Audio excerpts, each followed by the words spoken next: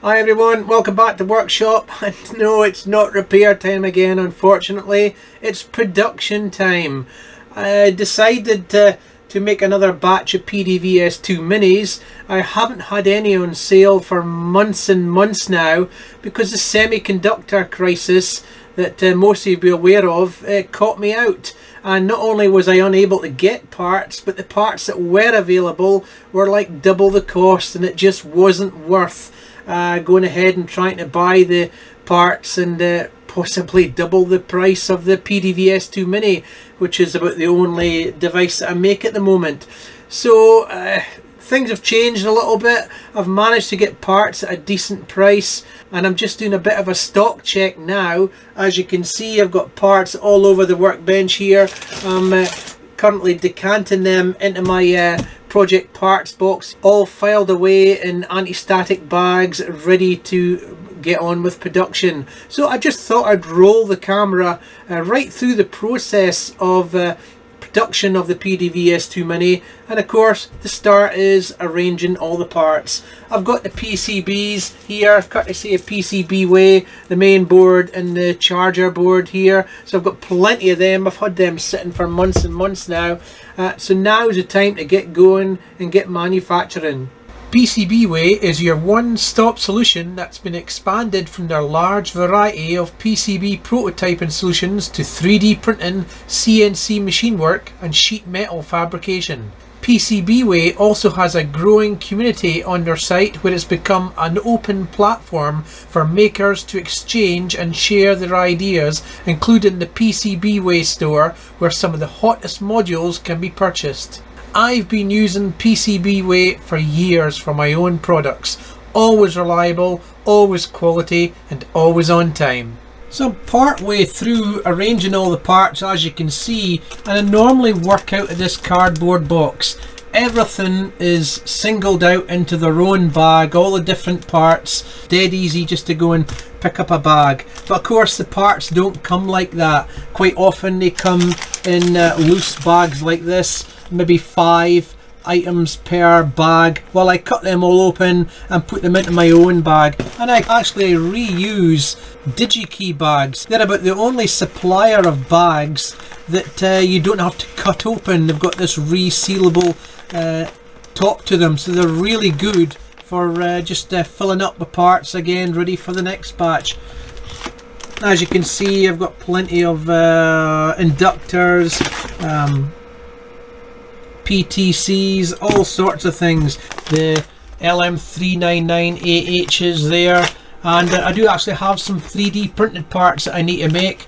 I've got a batch here that I've already printed off, and these are the cover for the LM399 and conductive PLA that is mounted underneath the LCD. So I'll just get on with arranging all the parts, and once that's done I can actually sit down and start pasting off the boards and assembling all the circuit boards behind. Well, going through my stock, finally got my spreadsheet all up to date, so I know exactly what I've got and actually what I'm missing. And I am missing a couple of low tempo resistors, 22.1K 2 ppm per degrees C resistors. They are on back order, but they should be here I think less than a month, so I'm just going to carry on. I've got some that I can get going with, and I've got the stencils already, so let me clear the bench and let's get down to PCB assembly. Okay, let's paste up some PCBs. I've actually already started, so this is number 2 in this little batch, and I've already aligned it. One strip of masking tape down this side here, and the other side's open. And what I'd like to do is put a little bead of paste along the top edge of the short side. A little bit more here. There we go. And then I hold down the stencil at the left hand side so it's secure in position, and then drag it once across the stencil. Once and once only. And that's it done, and I'll use my tweezers to lift it up and just pull the board out. It's a little bit tight, and there we have a perfectly pasted circuit board.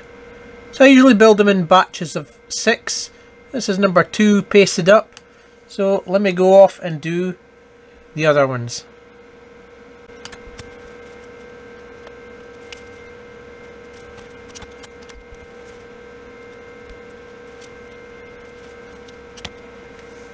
And there we go, 6 PCBs pasted. Okay, and the next part of the process is actually assembling the PCBs. Now, as I said, I like to do 6 at a time, purely just because it's nicely laid out in 2 rows of 3 here, and it's within reach for reaching across the boards to the first board, etc. It's all within hand's reach without having to compromise, maybe getting an elbow on a board or something like that, or trying to get into the middle of a board from either the top or the bottom. It's very easy with 2 rows of 3 like that. Being comfortable during hand assembly, especially when you've got a lot of boards to do, is absolutely key. Now, what I also have to hand is my bill of materials, my parts list here, which I've got nicely laid out with the identifiers down the left, the quantity and the actual component. Now, I've gotten so used to assembling these, I kind of know what I'm doing as I assemble them. I kind of know which resistor values go where, because of course the values of the components are not on the PCB. They should never be marked on the PCB, just in case a component value has to change later on down the line. You're then committed if you actually put the component value on the board. However, I've done as many of these in the past. I do kind of know what component values go where, especially the ICs. Sometimes the resistors and capacitors I might refer to the BOM, but for the most part I can just sit and go through the board and assemble it. Now, the first parts I like to get done are the resistors and the capacitors. So I've got my little box of resistors here. I've got everything decanted in here for the most part, the normal tolerance resistors anyway. There is precision resistors elsewhere in bags that I specially order, but these are the jelly bean resistors here, and I can just open up the various compartments and drop them straight onto the board. So let's get going. And what I like to do, I'm just off camera here, I'm just pulling out some 9K resistors, and I usually like to drop them onto the bench just the other side of the boards, and I use this area here. I'll put all my ICs, resistors, whatever onto this area here, and then move them onto the boards. So I've got some 9K resistors all ready to go, so let's start putting them on the board. Now, you'll see that I'm actually using my thumb to steady the tweezers. I could just pick up the components and drop them onto the board, but you probably find, especially after a lengthy assembly session, you're not going to be that steady, especially at the end of the tweezers, and you've got to be reasonably accurate in dropping these components onto the board. So it's quite tiresome to try and manipulate that component and land it in exactly the right place without too much waving around of the hand like I'm showing you here. So what I like to do, and I've gotten so used to doing it on workbench, I'll just use a finger or a thumb, lay it on the end of the tweezers, and that just locks that component. It's not going to move around, it's not going to wave around, and I've got the fingers here, a bit like guitar players will do actually, and it's there on the workbench there, steadying that there, and I can then just locate the component there, and I'll just go right across the board, all 6 of them, placing those components. And that's those 6 resistors on. We can move on to the next component, but I'll not bore with that. I'll come back once we're ready to go to the next stage.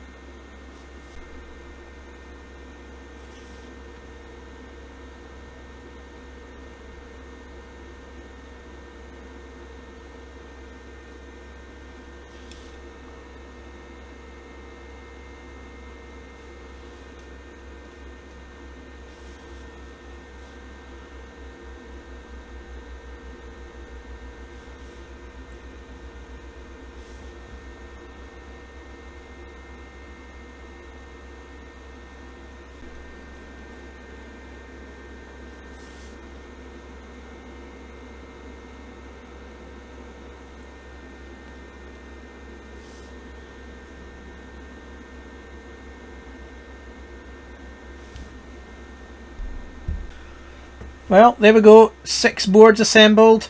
And the more you do it, the faster you get. And well, yeah, but I don't stress myself throughout the day doing them. I'll maybe do 6 in the morning, 6 in the afternoon and 6 in the evening, with a lot of time in between for doing all sorts of other things. But let's go and pop them into the reflow oven now. What I usually do is 4 or 6 at a time. It just really depends the size of the board, that sort of thing, because I do have the charger boards to do as well.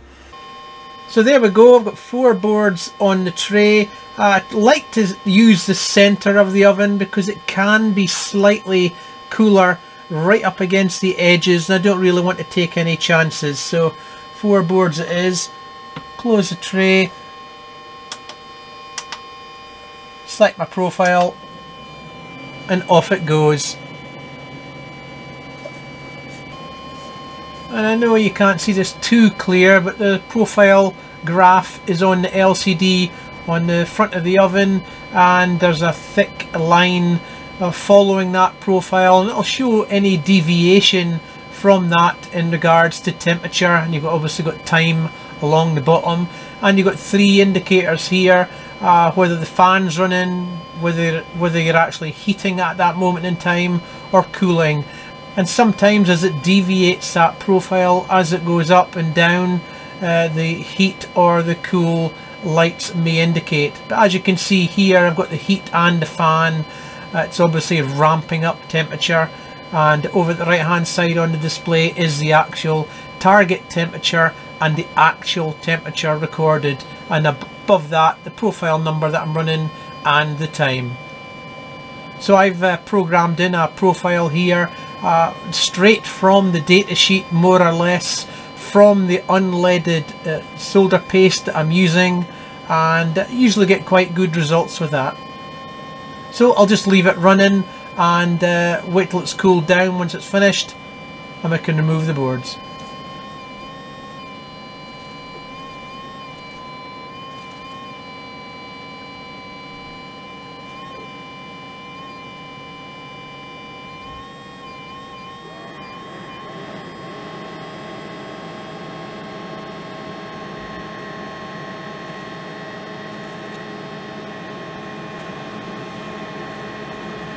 And here it is in the ramp down phase now. We're around about the 100 degrees C mark. As you can see, it's well into the ramp down side of the graph on the display.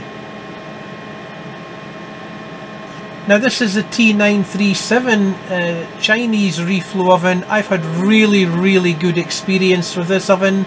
It differs from its cheaper ones. I can't remember the number, because this one does have a vent exhaust at the back, not just the fan intake. It's got a vent output, which in my case I've directed out through the brickwork of the workshop into the outside world. So with the oven working in the workshop here, I don't smell very much at all. There's absolutely no fumes at all. Maybe slight leakage of a slight smell coming out from the gap on the front of the oven, but really very little, and certainly very safe.